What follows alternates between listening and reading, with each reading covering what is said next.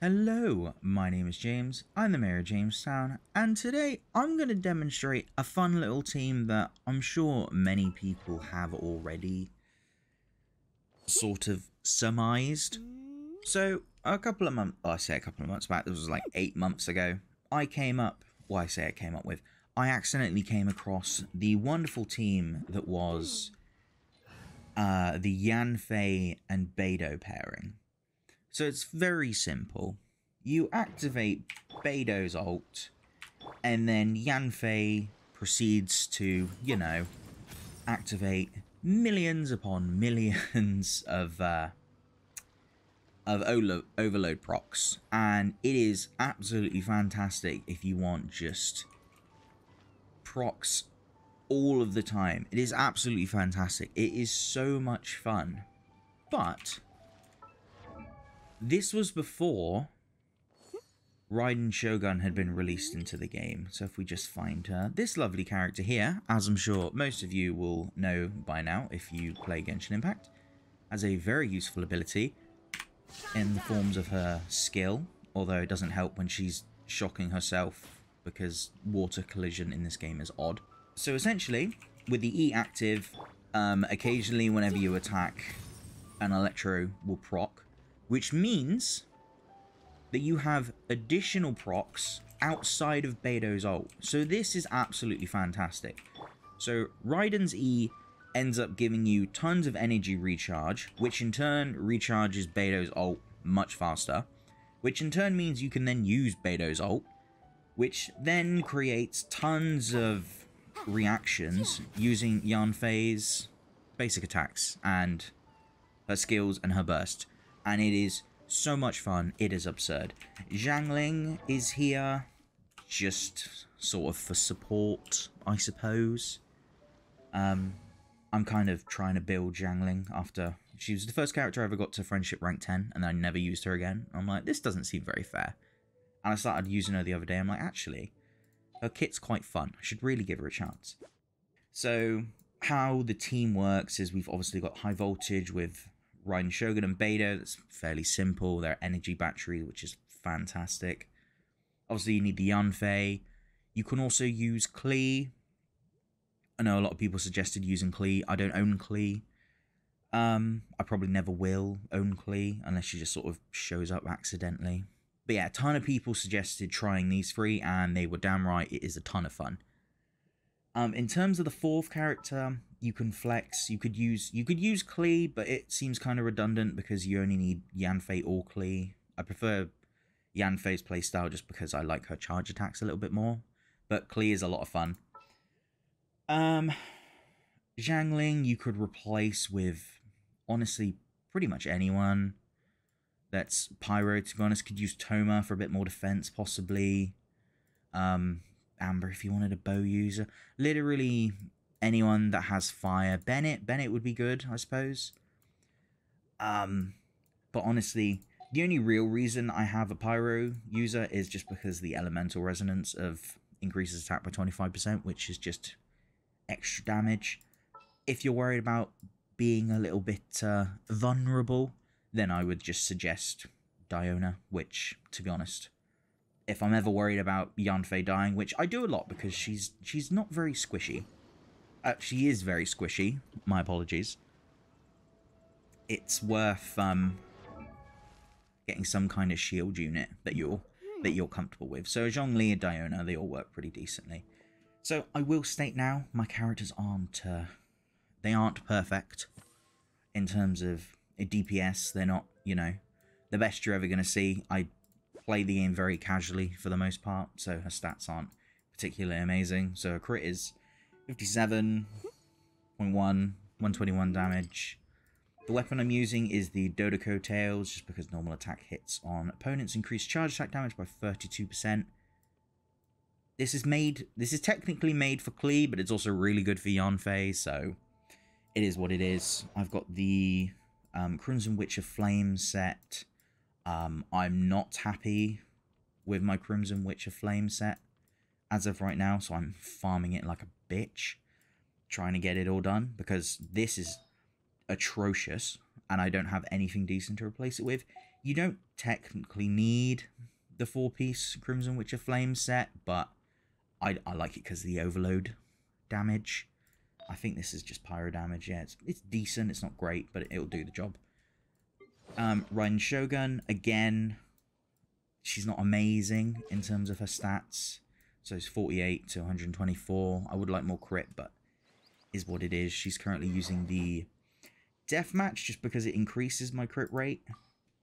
I would like to be using the Catch, but it doesn't increase my crit rate. And with this attached, I lose 33.5% crit rate. And considering that my crit rate is as low as 48.2%, I'm not really gaining much. And I'm over 200 energy anyway, so the extra energy recharge I found wasn't as useful as the extra crit rate and crit damage. Let's see, stuff. So just, yeah, 4-piece Emblem of Severed Fate. Seems fairly standard. Electro Gauntlet. Goblet even. Not a good one. I really, really want to find a decent Electro Goblet, but this is the best one I currently have, unfortunately. But yeah, her stuff isn't particularly amazing. As I said, look, I've only got 9.7 crit rate on her artifacts alone. Again, not particularly well built. Her talents are pretty standard. Her normal attack is 1 because I don't use it.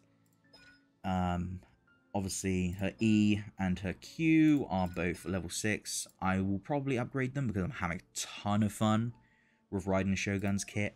Yanfei is 666 everything except this one because her constellation is free. Really like Yanfei's constellations if I remember correctly.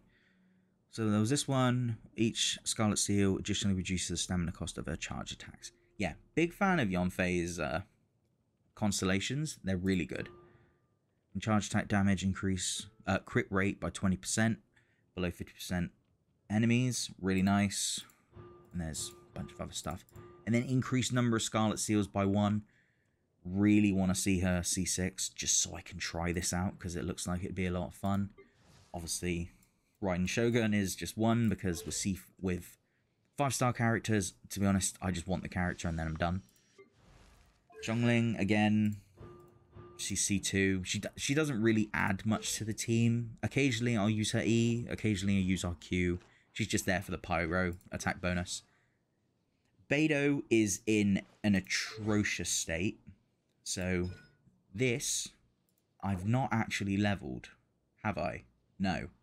I've just got it from her constellation. That's abysmal. This should be level 6. I don't know why I've not leveled this to level 6. My Beidou's not good, okay? Let's just put it that way. She's C4, which is fine. You don't need... Honestly, her C0 is fine. Everyone's C0 is fine. The only person I would suggest maybe getting more constellations on is Yanfei, but she shows up in and out of banners all the time, so there's no sort of need to hunt for her, really. And Beidou's stats are, again, atrocious. Just got the Gladiator's Finale and Electro damage bonus. Honestly, the Gladiator's Finale I need to replace. I've just not gotten around to doing it. Yeah, my Beidou's trash, to be quite frank with you. She's not good. Like, crit rate is 12.8, crit damage 132. This is arse backwards. I've not overhauled my Beidou in almost a year, so Beidou is in need of some much needed love, care, and affection. She's just got this on because I swapped it with someone else. I kind of want to try her with a sacrificial greatsword, just so I can get her E's out a bit more often. Could also use Serpent Spine, but currently Razor's using that, and they can't both have it. Yeah, that's about it, really. So the characters aren't built perfectly. They're never going to be. I don't like using resources. I've said this on numerous occasions. But anyway, let's jump in and see how it actually works, shall we? Right, here we are. I thought the most consistent place for any type of testing would be the Abyss, since, you know, it's always the same.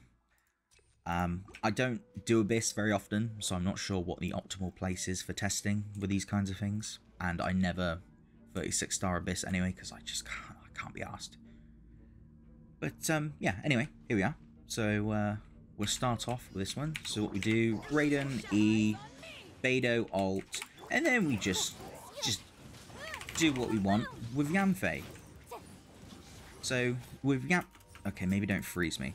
So with Yanfei, you pretty much just wait until you've got 3 Scarlet Seals, either from doing basic attacks, or you do your E, or your Q, and eventually you've got 3 Scarlet Seals, and you do a charge attack, and then boom. And as you can see, there are so many reactions. It is absolutely beautiful. And we're done.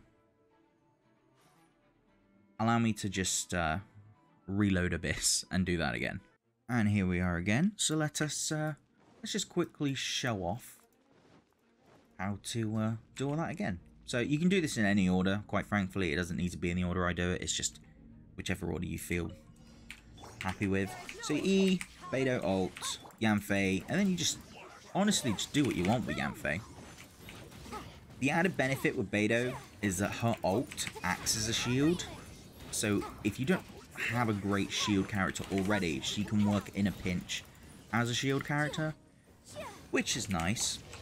And the great part of having Raiden Shogun as part of the team is that as soon as you run out of ults for, let's say you've got Zhangling in there, let's say you've Beidou ulted, Zhangling ulted, Yanfei ulted, and now you need to recover some of your energy recharge, you can just Raiden Shogun ult, and then she can go off for about, I think it's 6, 7, 8 seconds, something like that, I'm not too sure. And by the time you're done, your ults are going to be back up because you've got an electro battery in the form of Raiden Shogun. It is such a fun team comp, and is honestly my favourite team comp in the game. If I want to have fun with Genshin Impact, this is the team I'm bringing along. If I want consistent damage, I won't deny, Razor will forever be my main DPS. He will be my ride or die until the day I croak. But this team, in terms of if I want a ton of elemental reactions, it just goes off. It is so satisfying to play. And while Raiden Shogun is a 5-star and you do have to kind of commit to, you know, pulling her in whenever her banner comes around again, she adds such a special addition to the team that it's kind of hard to enjoy without it. Except that's not exactly true. If you don't have Raiden Shogun, Yanfei and Beidou make an exceptional team on their own. Beidou's ult with Yanfei's basic attacks is a fun time to be had, regardless. But when you throw Raiden Shogun in, it's beautiful. It's a beautiful addition. And I was just about to end the video there, but then I remembered there's someone else we can throw in here that may or may not fit. I've not really tried it myself, but we'll give it a quick go, and we shall see. So let's have a quick check now. Right, and here we are again. Now this time, I've added Xingqiu. Xingqiu's ult, very useful. Big addition to a lot of my teams because his ult is so incredibly useful that it's hard not to want in everything. The only downside is that he may cause, what is it? It might cause electrocharge. It may also cause vaporize. So we may miss out on some of the overload, which isn't necessarily a bad thing because sometimes overload can explode people a little bit too far away, which is a problem I will admit the team does have. But let's give it a go, shall we? Also, just a heads up, this works better when you're doing it on like a bunch of hilly trails that are just grouped up. But I thought the tankier units would be able to sort of test the teams out a bit better. But anyway, enough talking, let's see how the team fares with Xingqiu added. So Raiden E, Xingqiu ult, Beidou ult. Look at that. So many numbers. Honestly, it works really well. Look at all the numbers. So many numbers.